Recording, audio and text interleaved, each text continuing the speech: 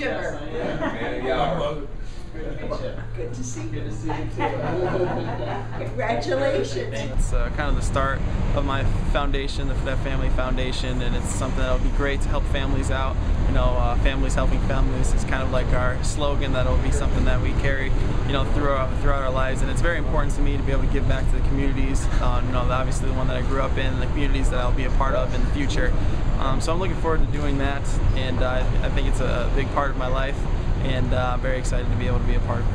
I just think it's, you know, obviously it'll be a fun time, but more importantly than that, you know, you try to give back to the people that are less fortunate, and that's what it's all about. And you know, it's a great charity to be able to do that. You know, we're trying to help as many people as we possibly can, as many families that are in need, and that's something that I've seen a lot. You know, here growing up, families have been in need, and I haven't been able to help them until now. And now that I'm able to help them, I'm in a fortunate position.